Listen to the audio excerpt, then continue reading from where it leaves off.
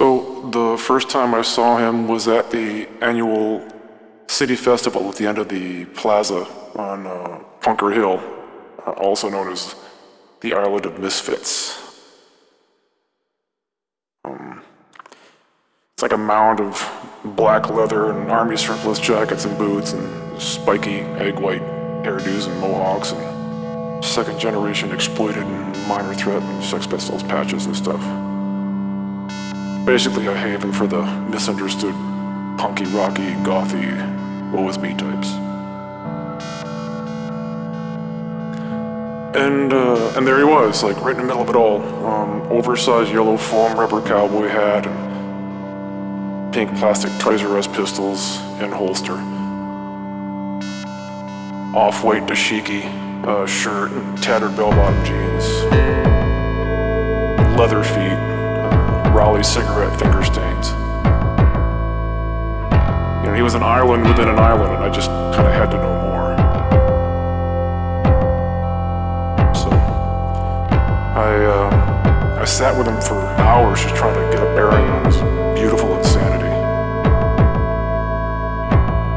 Every third inquiry was met with, an eloquent but unusual response, and the subsequent exchange, it kind of warranted continuing the conversation because he was interesting. Of course, the other two-thirds of my efforts were dismissed while he took in the constant flow of the festival crowd all around us. A raging river of multicultural music, art, food, families. All of this was his Walkman at full volume. I think it was Foreigner playing through the headphones. And I asked maybe you can turn it down so we can talk. And he replied, "Can you hear me?" And I said, "Yes." He said, "Well, then it's fine."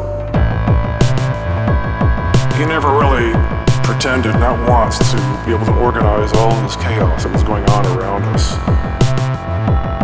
He just unapologetically chose which pieces to focus on. But after a few hours, we seemed to have kind of found our stride, found our rhythm, kind of settled into it. We're having these intermittent conversations, flipping back and forth between the chaos and the focus. And then, just kind of out of nowhere, he seemed to become a little unsettled and disturbed. And I asked him what was wrong, and he just blurted out, "Peanut parents and syrup." And then he looked at me like I would know what that means.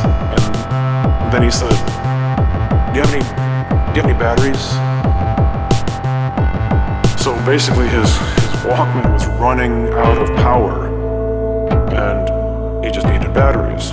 So before I could even turn and ask one of our fellow punkers for some double A's, he grabbed my face with both hands, and then for the first time in the entire conversation, he gave me his complete focus and attention, completely present, and calmly said, "We will never know world peace until three people can simultaneously look each other straight in the eye." Should the oceans rise,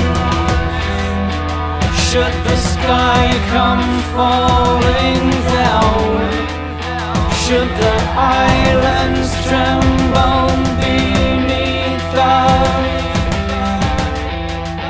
see our bed